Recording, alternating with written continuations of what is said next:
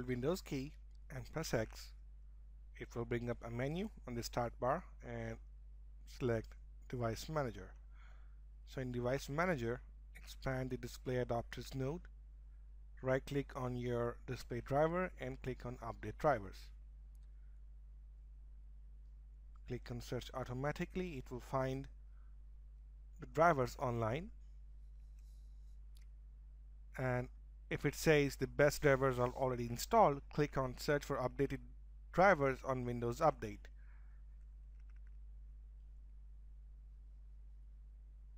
It will bring up the Windows Update window. Click on the Check for Updates button and let it find the suitable updates with the drivers.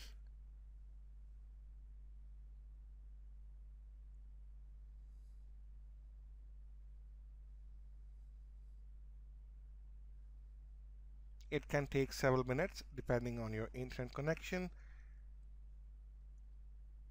and the state where your system is updated. So it is now initializing the updates. It has found some updates which are being initialized.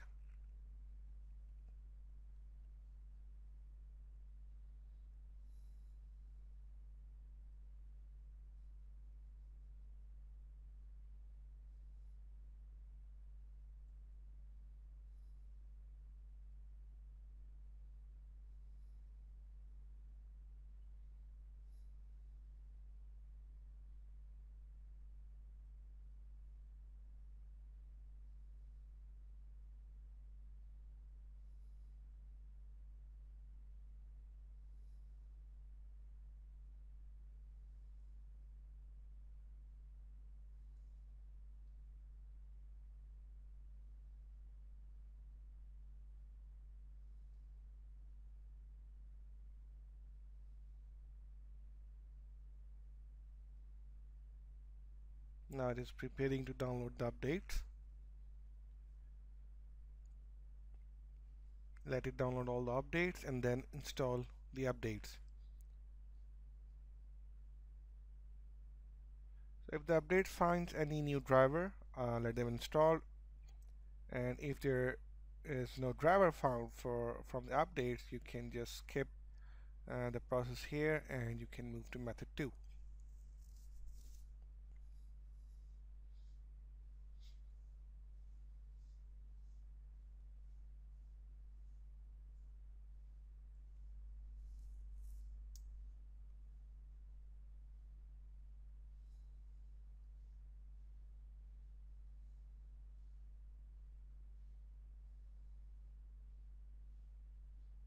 So hold Windows key and press X and choose Device Manager again. In Device Manager, you will need to expand Display Adapter and then right click on your display adapter and select Properties. The Driver tab, click on the Rollback Driver button. This will ask you to choose any option while you are rolling back. Choose any option or provide any information that you may want to and click on Yes. It will roll back the drivers on a step previous version which is available on your computer. You can repeat the steps until or unless the issue is resolved, but you will need to check after every rollback operation. Now go back to Run command, type appwiz.cpl, and in the application wizard control panel locate the Microsoft Visual C++ entries. Choose one at a time and then click on uninstall. The process is to uninstall all the Windows Microsoft Visual C++ installations and then get a newer version from the link which is provided in the description. Paste the link in any of the browser.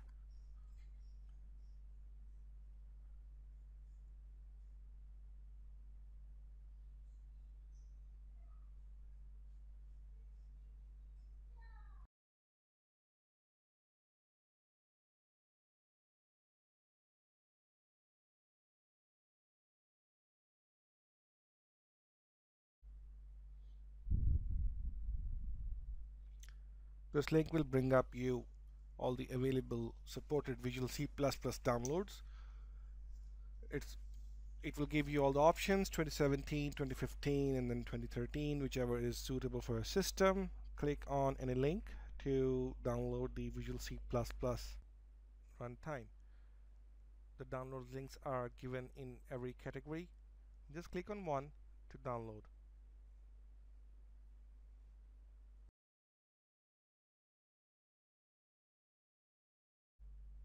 Let it hit download. So once it's downloaded, just click on run, agree to the terms and conditions, and click on install. Okay, let's close the installer.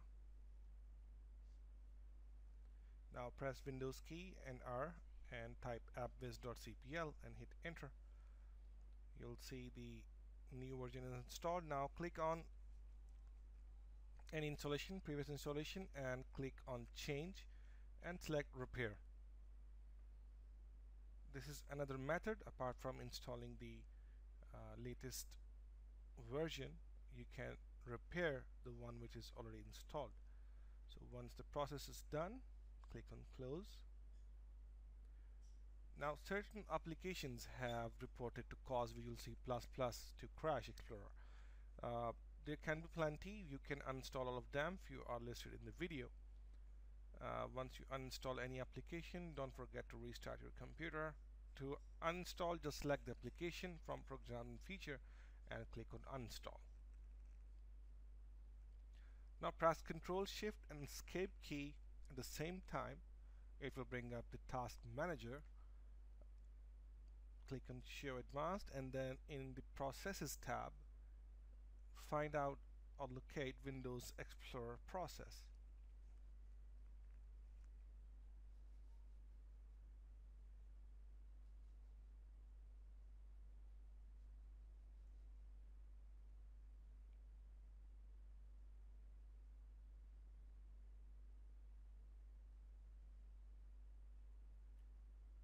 Here it is, Windows Explorer. Right click on Windows Explorer process and select End Task. Now click on File menu and click on Run New Task. Type mdsched and click on OK. Now click on Restart Now and check for problems. It will restart the computer, and once the computer restarted, it will run the diagnostic.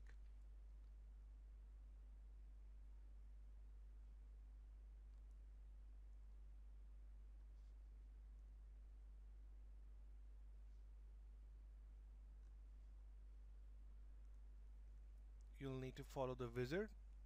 It will run few tests for the diagnostic, and it will provide you all the status.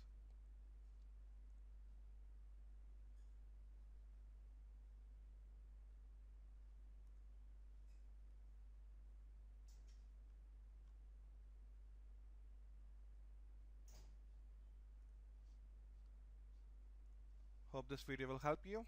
Thanks for watching. Don't forget to subscribe.